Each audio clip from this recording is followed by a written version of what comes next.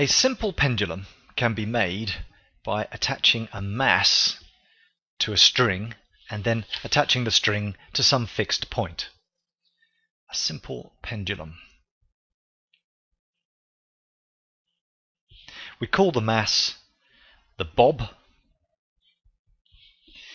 and the center point, the place where the pendulum will come to rest eventually, is called the equilibrium position. Equilibrium position. So if you bring the bob to one side and then release it, it will then start to describe a motion backwards and forwards, and that's an example of oscillating motion. Oscillating motion. So these are some keywords which are useful to know about simple pendulums.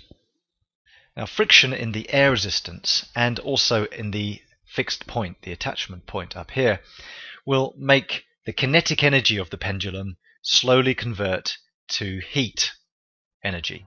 And its kinetic energy is its movement energy, and it will describe smaller and smaller arcs until it reaches its equilibrium position and is at rest. Now, the time period of a simple pendulum, the time period, is the time taken for one complete oscillation. It's the time taken for a complete oscillation.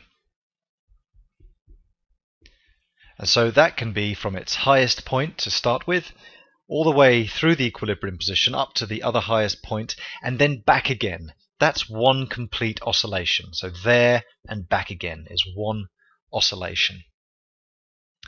And it's also worth bearing in mind that the amplitude of oscillation is the distance from the center line to the furthest point either side. And so that is called the amplitude. Great. One last thing before we look at this flashcard. How would we calculate the time period? Well, one easy way of doing that is to time 20 complete oscillations and then divide that time by 20. So we could say to find the time period,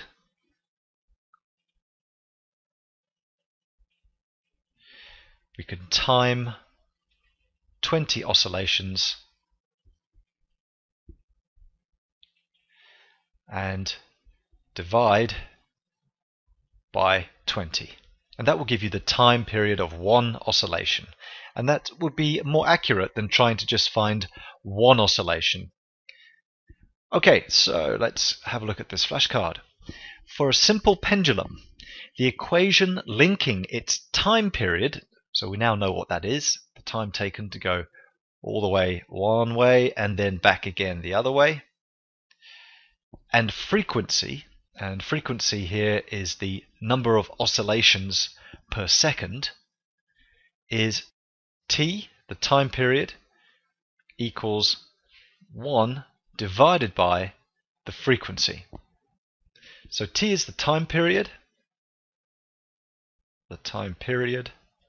and the units of that are in seconds, or s, and f is the frequency.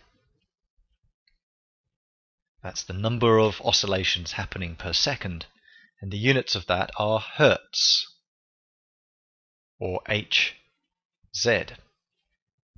So that's the relationship which links a simple pendulum's time period with the frequency of oscillation.